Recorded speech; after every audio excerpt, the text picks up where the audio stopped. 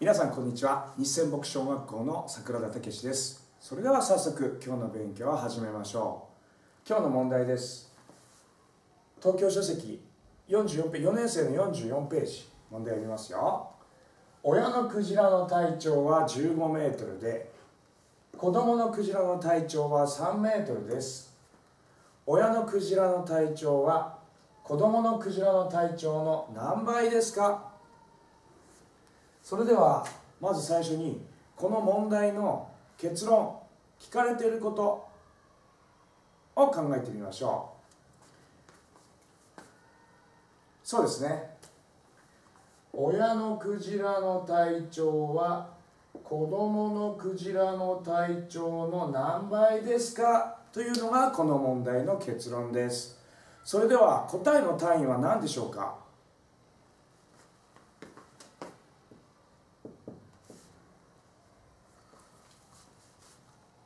そうですね。何倍ですかと聞かれているので、答えの単位は倍です。さあ、それではですね、今日の学習の目当てを考えてみましょう。今日の勉強は何の仕方を学ぶ勉強でしょうか？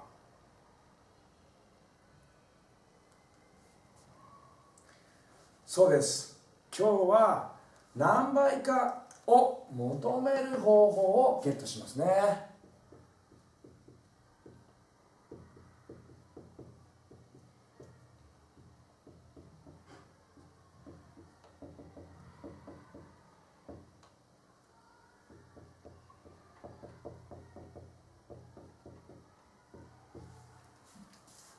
今日の課題は、目当ては何倍かを求める方法はになります。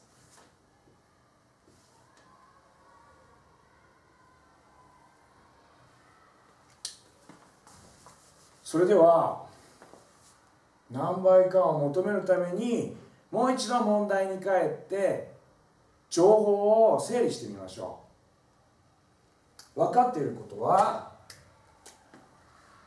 親クジラが15メートル、子クジラが3メートルです。それでは何倍になるか考えてみましょう。先生はここに数直線を書いてみますね。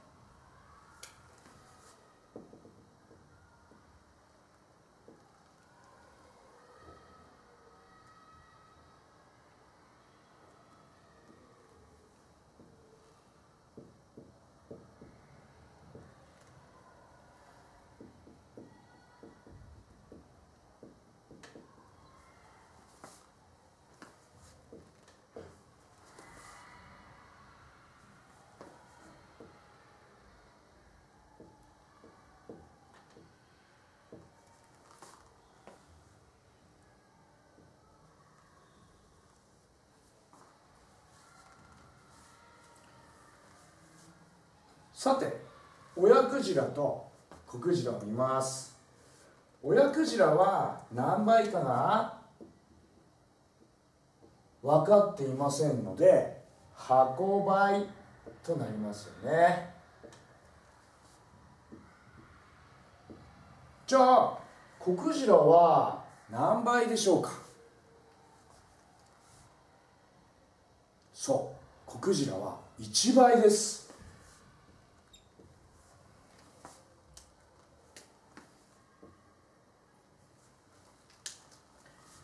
さあ、それでは15は3の何倍かなんですけれども、この場合は計算は何算を使うかというと、そうです、割り算です。15を3ずつ分けていきますので、式は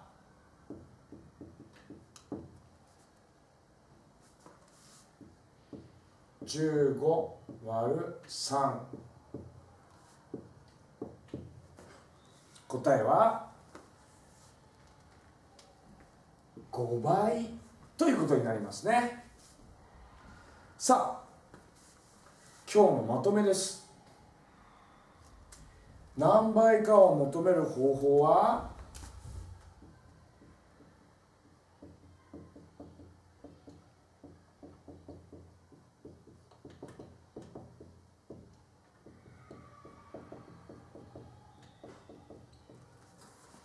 一体どうしたらいいのでしょうか。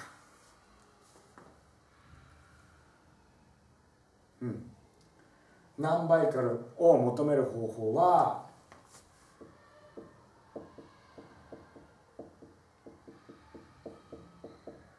割り算を使うと良いですね。で、割り算を使う前に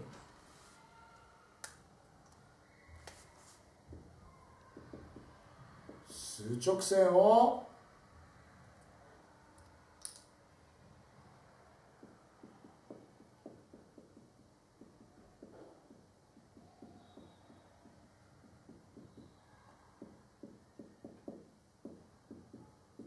使うと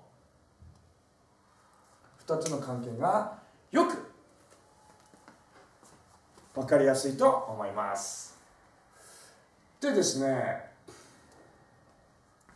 これ今5倍なんですけれども、ちょっともう一度この数直線を見てください。5倍というのは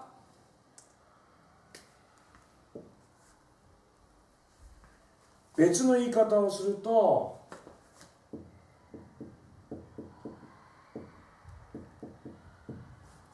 5倍っていうのは3メートルを1倍と見たとき、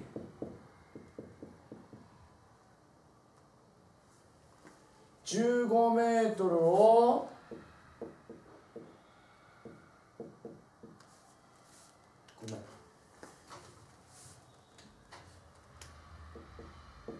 15メートルが5に当たる大きさを表しています。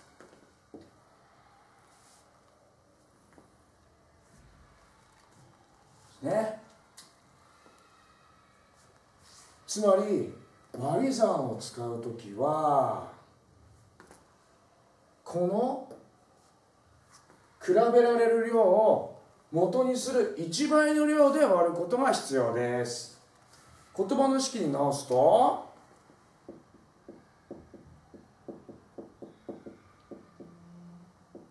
何倍かを求めるには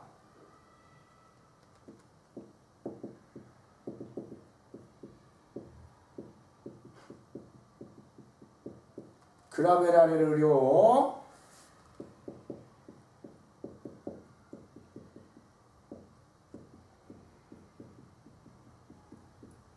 元にする量で割るということが大事になってきます。ね、さあ、それでは今日囲みましょ